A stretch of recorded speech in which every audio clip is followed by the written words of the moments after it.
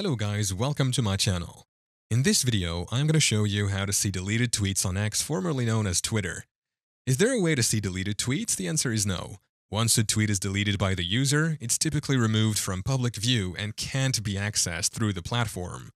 There have been third-party services or archives that sometimes store deleted tweets, but these services aren't always reliable, and using them might breach privacy or terms of service agreements. X's policies prioritize user privacy and content control, so deleted tweets are generally meant to be permanently removed from the platform.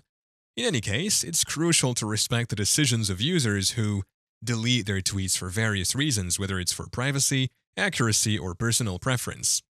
If there are specific tweets you want to keep track of or save for later, it's a good practice to use X's bookmark feature or take screenshots of tweets you find important before they're deleted. This way, you can keep a record of them for your personal use without relying on third-party services or hoping for deleted tweets to be retrievable. Always be mindful of X's terms of service and community guidelines when accessing or interacting with content on the platform, including deleted tweets.